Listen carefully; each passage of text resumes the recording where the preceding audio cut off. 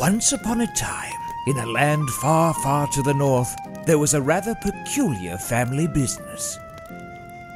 This business operated under the radar, far away from civilization, for all but a single night each year. Normally, this would spell disaster for any organization, but not so in this case. The family business executed such a fantastic operational feat this one night that it not only grew, but gained worldwide renown. Many called it magic, or simply refused to believe.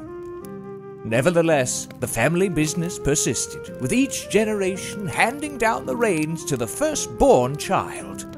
One fateful year, however, twin boys were born, and a rivalry emerged. It soon became clear that one of the boys, though a few minutes younger, embodied the company culture, while the other, try as he might, did not.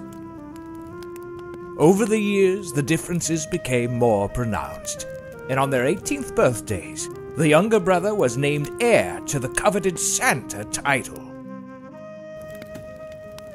In a fit of rage, the elder brother left to take up residence at the opposite side of the globe, secretly vowing to one day take revenge.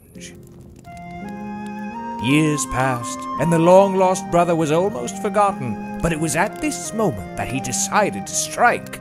He imprisoned his younger brother and set a sinister plan in motion to discredit the entire family's legacy. One small group at the business's partner company managed to avoid capture.